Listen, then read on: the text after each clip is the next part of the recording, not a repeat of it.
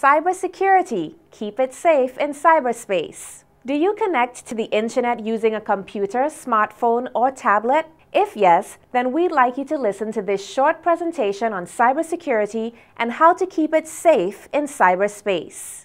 So what is cybersecurity? The word cyber relates to the internet, and security, as you know, means protection. So in essence, cybersecurity relates to protecting yourself on the internet.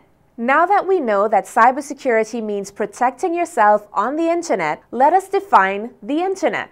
The internet is a global system of interconnected computers and devices. In other words, the internet is one giant network of connected computers and devices communicating with each other.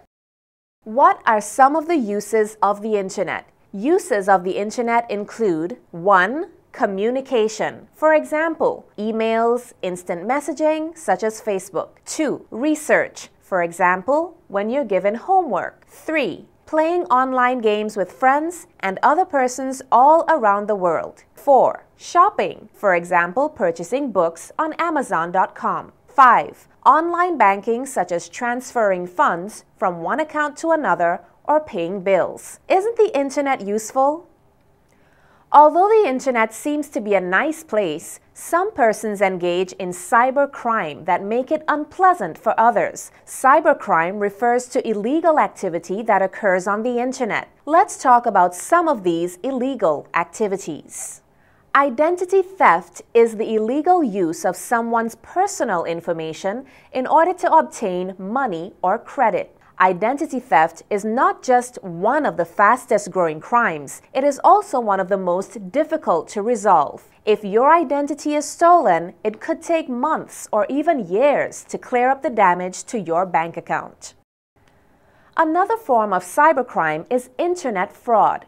This is the dishonest act of fooling a person online to gain information for their own personal gain. Some of us fall victims of internet fraud by entering our email address and passwords into fake websites which were set up to capture that data. Another form of cybercrime is cyberbullying, which is the use of technology to harass, threaten, embarrass, or target another person. Online threats, rude texts, and mean tweets, posts, or messages all count as cyberbullying. Cyberbullying can happen at home, school, or anywhere else people go online and causes the victim to get sad and depressed. Now that we have looked at types of cybercrime, which included identity theft, internet fraud, and cyberbullying, let's look at a few ways how we can protect ourselves on the internet from cybercrime. To be able to protect your online identity from theft, make your passwords strong so that they cannot be easily guessed or copied by someone else. Here are some tips of what to include in your password. 1. Capital letters. 2. Numbers. 3. Symbols. 4. It must not include your name. This can be easily guessed by others. Be careful not to click on wrong links. Some bad links on the internet cause viruses and other bad software to be downloaded on your computer that may cause your personal data to be stolen or other unwanted events to happen on your computer. You should also pay close attention to the emails you receive. Some emails that appear to offer you a prize may invite you to visit a website to enter your personal information before giving you a prize. However, this is normally a trick into getting your personal information. One of the ways that you protect yourself on the internet is by not sharing too much of your information on social networks. Many persons from all around the world use these social networks and may use your personal information against you. You should note that the only thing that can stop a bad guy on the internet is a good guy on the internet. So please remember these few tips. 1. Make your password strong. 2. Try not to click on the wrong links. 3. Beware of email scams. 4. Be careful on social networking sites and avoid sharing too much information. Here is a little story on Jake and the bad virus who was not so careful on the internet. Jake was using the internet on his family's home computer to research a school project on dolphins that is due next week.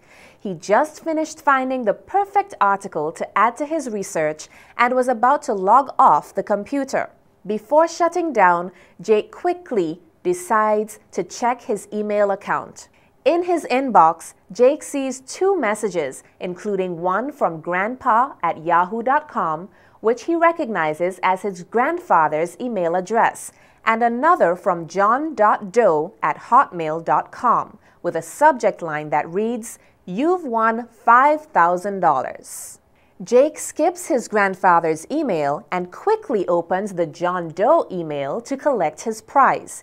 After doing so, Jake receives a message instructing him to provide personal information to verify his identity. Jake provides his full name, date of birth, home address, and phone number. He hits submit and instantly starts receiving messages saying his computer has been infected by a virus. Jake panics because he doesn't want to get in trouble. He quickly logs off, shuts off his computer, and goes to bed, hoping his parents won't know what happened in the morning. Now that you've heard the story, what were Jake's mistakes? What should Jake have done? Remember these tips on how you should keep it safe in cyberspace.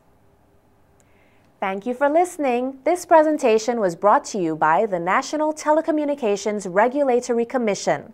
Visit our website at www.ntrc.vc. Like us on Facebook. Follow us on Twitter.